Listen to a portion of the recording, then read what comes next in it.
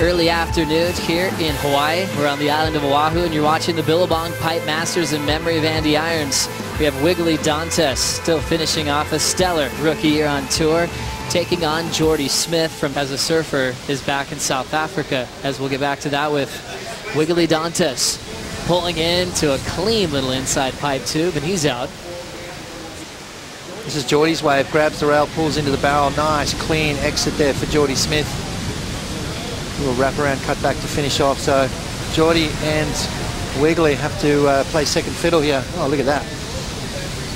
Nice little combination of manoeuvres right there. He can get off to a great start, but he needs to keep on pace through the Pacific leg, Fiji, Tahiti, and also finish strong here at Pipeline if he's going to be a world title contender. I totally agree. You know, especially with the heavy left-handers.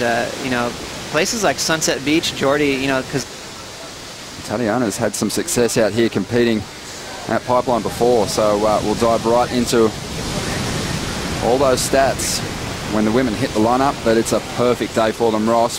Backdoor, a good size, still a couple of scary ones, but they're taking a look at this A-frame. He might actually go left here.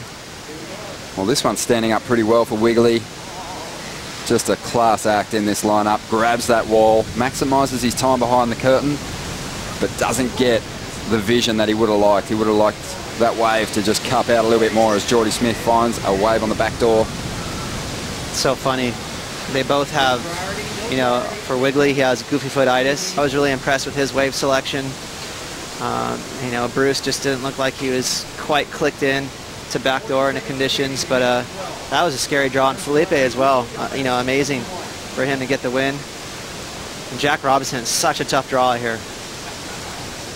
I love the way Felipe surfed. I think we all talk a lot about his performances in waves of consequence and heavy waves. This isn't the biggest pipe day, obviously, but he looks super comfortable in that lineup. There is just on 15 seconds to go. Wiggolly, with priority, is having a look at a nice A-frame here. He's opting for pipe, and he tucks up into it, takes a high line, almost punches through the clamping curtain, but doesn't quite get there. But a great heat for Jordy.